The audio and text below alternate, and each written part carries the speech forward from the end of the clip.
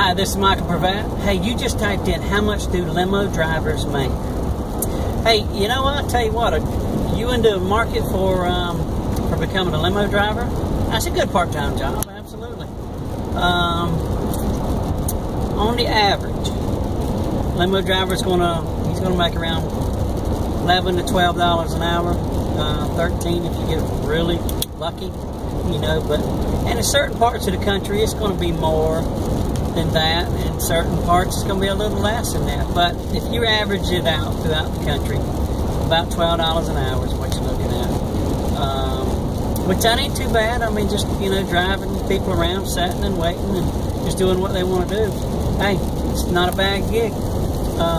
But I will tell you this, while you are in the mindset of earning money, of doing some part-time work or getting a full-time work or whatever, if you want to make some extra money, hey, you're going to want to see what we're doing, what I'm doing. Jump over to www.cashinyourfuture.com and come on over and see what I'm doing, and I promise you, you will absolutely love it, and you'll be wondering why you ain't heard of this before. But hey, jump on over there and come see what we're up to, okay? www.cashinyourfuture.com.